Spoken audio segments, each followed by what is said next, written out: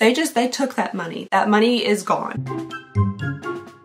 Today's video is brought to you by Squarespace, the all-in-one platform to help build your brand and grow your business online. Hello everybody and welcome back to my channel. I hope you guys are having a lovely, wonderful, fantastic day. So do you guys remember that one subscription box that we used to unbox on the channel that just kind of like disappeared overnight? You know how they like shut down their entire company pretty much without warning, fired all their employees, filed bankruptcy, and like took a lot of people's money and stuff? Yeah, that one, remember that one? Well, just out of like pure curiosity, you know what they say about curiosity and that cat, how it didn't end too well? Well, I might have gone ahead just a little bit and resubscribed to said subscription. The scam box is back and today we're going to be unboxing another Alltrue box. If you guys do not know what is going on with this scam box, you can go ahead and check out the video that I made on it. There's a whole video, I got notes and everything. I take you through like all of the evidence, we talk about the bankruptcy, we talk about them just like taking their suppliers' products, not paying them for them. So everything you need to know about this box is in that video. I will link that down below for you guys to check out. Today we are going to be opening up this Alltrue box and I resubscribed like honestly just out of pure curiosity. I wanted to see what the box was like after Alltrue was acquired by another company. So basically they went through like a bankruptcy liquidation kind of thing and another company purchased them. What I think is really fascinating about that is like not a single thing has changed with the box, the website, anything since they were acquired by a new company. The website looks exactly the same as it did the day that it shut down. The boxes look the same. Like I wonder if these are those like same boxes that were sitting in that LA parking lot like next to that warehouse just baking in the sun for a little while. But they truly and honestly haven't changed a single thing since they acquired this company, and some people think that that's a bad sign. They think that maybe they're just trying to sell off all the product that they have left. I've seen some comments about this box saying that they're receiving repeat products. So I'm just kind of wondering if they're just trying to like get rid of whatever they have left over and like how long this box is actually going to stick around. Are they going to continue on with Alltrue or are they just trying to like sell it all off? However, at this point, I have no idea if any of the suppliers that lost out on like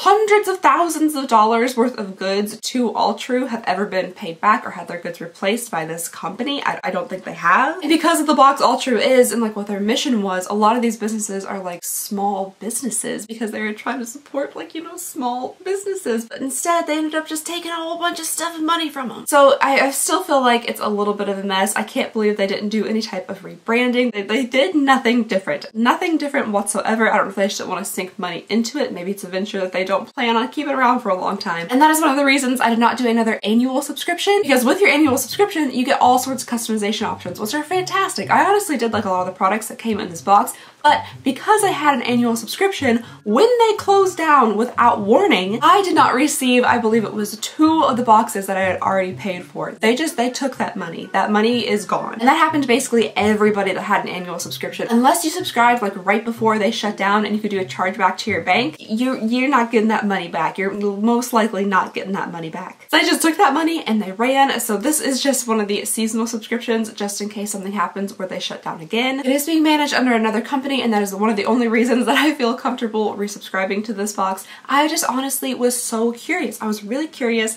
and I wanted to give you guys an update and show you guys what they're sending out now. I'm assuming, according to the comments, it's just kind of like old stock stuff, but we're gonna go ahead and find out. Also, I'm fairly certain this is the winter box. You can kind of tell by all like the pine trees on it. I did receive this in March. It has been like a week or two because I've been working on opening up my new store, so I haven't had time to get to it. But I received this winter box in March. I mean, I personally, when I'm thinking of a winter box, I'm thinking December, January, February, but March? Look at her all bundled up in her knitwear. It's March. I understand that in March many places are still very cold, it's still getting snow, but like this is currently spring. It's March 20th is spring. This is March the end. So why I just received a winter box, I don't know. Anyway, let's go ahead and finally get on into this. It's a long pink tube. The very first item we have in here is from Brand with Heart. This is the OMG Smooth Leave-In Conditioning Blend. If we do receive hair stuff in boxes like shampoos and conditioners, I prefer something like a leave-in conditioning treatment versus like, you know, shampoo and conditioner you wash out in the shower. Unfortunately, like my hair was doing actually pretty good there on the ends for a minute, and now it's looking like extra crispy. And I think somebody said that the Tangle Teaser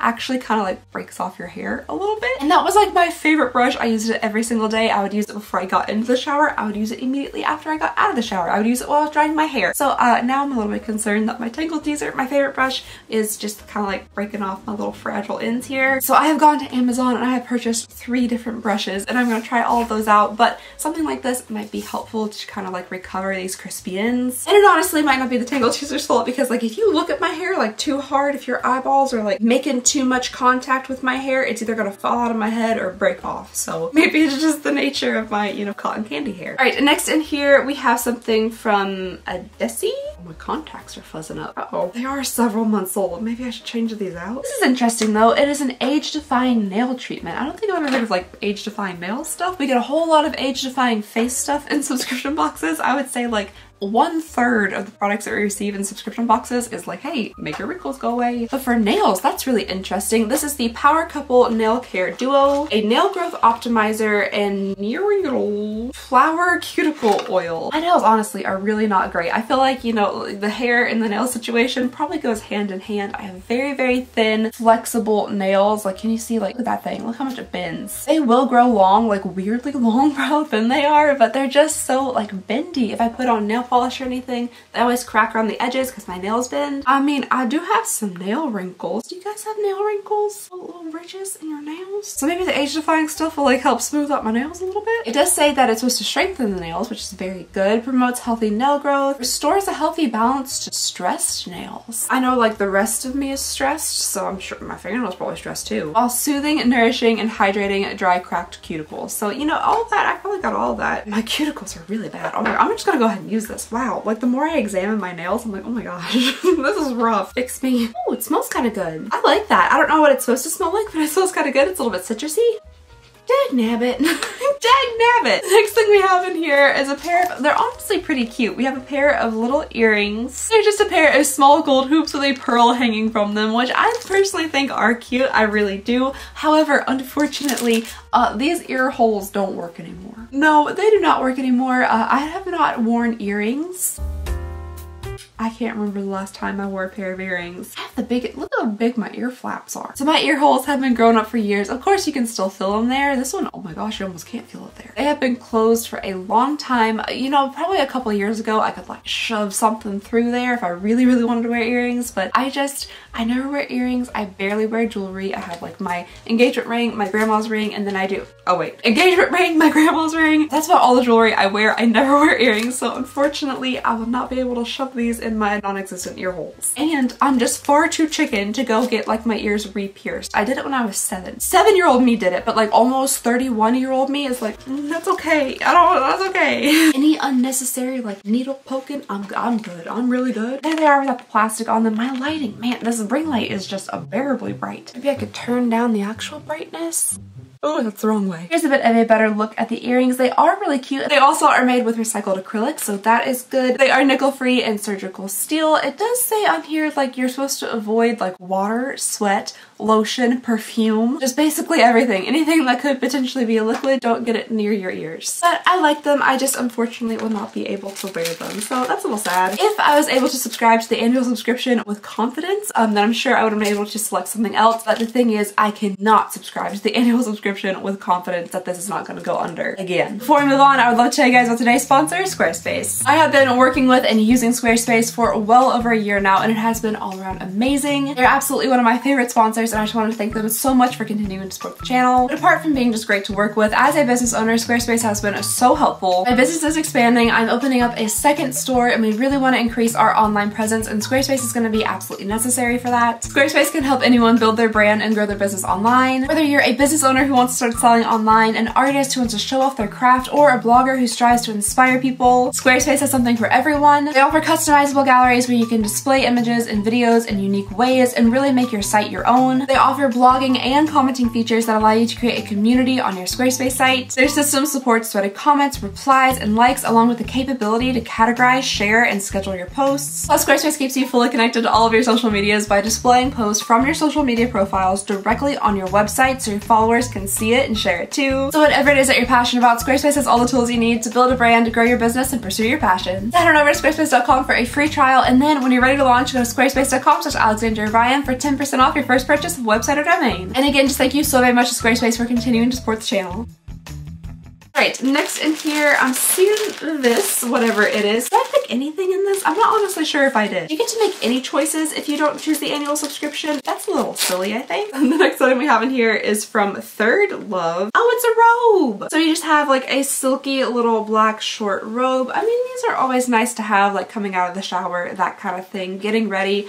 They look a lot like the robes that my bridesmaids wore for like, you know, bridesmaids activities. And by saying that, like I'm also saying that they look and feel a lot like the robes that I bought on Amazon for just like a few bucks. It does feel maybe a little bit thicker, a little bit more luxurious, but it definitely is a 100% polyester robe. So it's a little bit on like the plasticky feeling side. Definitely wouldn't be something that's like nice and breathable. Honestly, I'm kind of like picturing getting out of the shower being like hot and steamy and putting on like a polyester robe. I feel like that might be a little toasty. A little saran wrappy, you know, holding in all the juices and the moisture. But I mean, it's cute. It's fine. I guess it is it doesn't say what size it is. Okay, so this is a one size robe. I wish that they had different size options because I feel like, you know, not one size is gonna fit everybody, especially since it is so short. Like if you're taller or you like carry more weight like in your chest or your shoulders or something, I feel like this is gonna be very, very short. But yeah, we just have a silky little black robe. Do I own these? Are they actually reusing product? I swear to y'all, I own these. So our next item is this little set of measuring spoons. We have one wood one and then we have some silicone spoons, and I really think I own these. I really think that I probably received these in an Alltrue from days past, and I think I own these. The reason I'm saying I think and not that I know is one, I have a very bad memory, and two, I think I can only find this one. I don't know what happened to these guys, but I'm pretty sure I have this like tablespoon wooden measuring thing, and I'm fairly certain it came with some silicone ones as well. So I do think I own this. I probably did receive it in Alltrue, and that means they might be recycling old products. These are supposed to be eco-conscious kitchenware. They're non-stick and heat resistant up to 482 degrees Fahrenheit. I don't know about y'all, but I personally have never measured out anything near that temperature before. Typically my measuring spoons are used for like cabinet temperature vanilla. So I guess, I don't know, in case you accidentally throw this into the oven while you're baking up some like chocolate chip cookies at 350, it's gonna be fine. But also, you're not supposed to put this wooden spoon in the dishwasher, and I'll tell you something. If this is in fact the same exact wooden spoon that I have in my kitchen, which I'm fairly certain it is, like 99% positive it is, this has been to the dishwasher many times. If it is a dish or something dish adjacent in my kitchen, it's going in the dishwasher. And if it doesn't make it to the dishwasher, that's just survival of the fittest. You know, like the weak things are weeding themselves out.